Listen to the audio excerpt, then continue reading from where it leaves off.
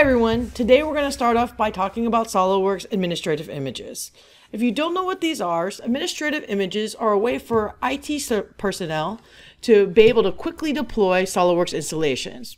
There's also an advantage to engineering managers with administrative images because they'll actually be able to control what users get which product.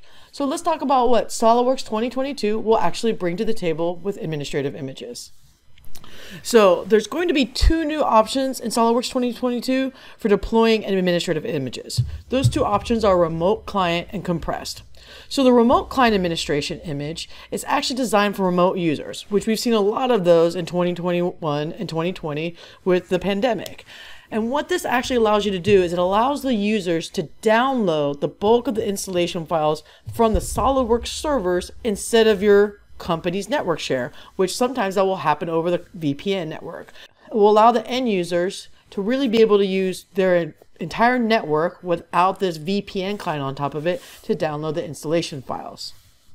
The compressed admin image will actually contain all the same components of a standard administrative image that you create, but it will actually reduce it in size, which allows for easier sharing. So for example, you can think it's almost like zipping up your administrative image. It's going to make that file size a little bit smaller, a little bit easier to deploy. Also in the administrative image option editor, you'll be able to stay organized by creating multiple nested groups. Nested groups are great because again, the sub-users can actually inherit the properties from the top level users.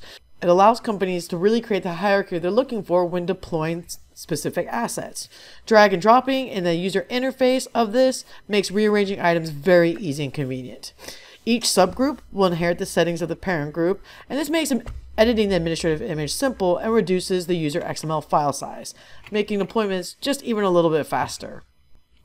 In this example, most users don't actually need to install all the packages, so we're going to uncheck them in the global settings. However, specific users will need access to the SOLIDWORKS PDM server.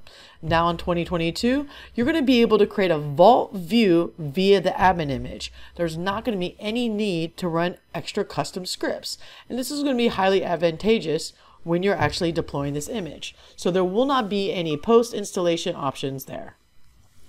If we look at electrical users, they're going to need the SOLIDWORKS electrical client. Because of the nested structure we spoke about earlier, this can be done by checking a single box for the entire group. And in 2022, the user interface will give us a clear indication of exactly which electrical products will be installed. You can still choose to deploy it manually or automatically. Those existed before, and these tabs will reflect the nested structure of the setup tab, making it very easy to deploy to the correct users and groups. So in 2022, let's look forward to administrative images making deploying a little bit easier, a little bit faster, a little bit more powerful, and making our lives just that much easier. Have a wonderful day.